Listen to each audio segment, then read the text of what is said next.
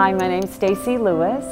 I am a Windsor member. I live here in the community, and I'm also a board member of Ballet Vero Beach. And we are so fortunate that Windsor has supported us this evening and given us this opportunity for the ballet to perform outside near the Pergola at Windsor.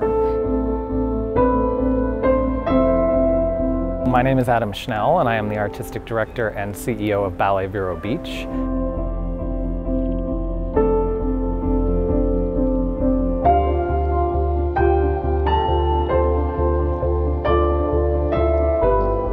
I think that dance and ballet in general are one of the few art forms that you can understand without the burden of written language or spoken word.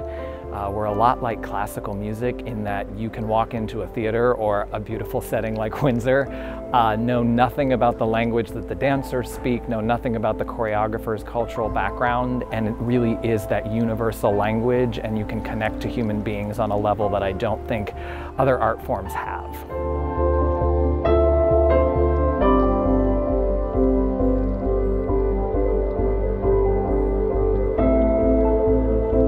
I have to say that there's something really palatable and wonderful about getting in front of a small group, bringing the dancers up close and personal, and really breaking down the walls of a theater.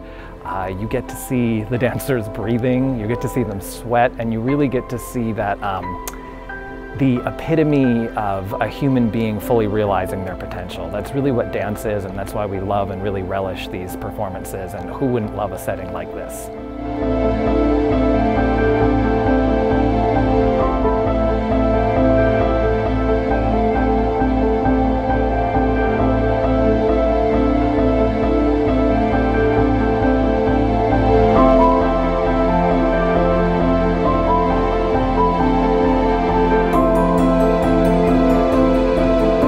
It's always an honor to perform for audiences like we perform for at Windsor, a community full of philanthropic and culturally minded individuals who really make it their mission to better the community. I'm so proud of this company, and Vero is so lucky to have a ballet company. I think that just speaks volumes about the people that live in Vero Beach.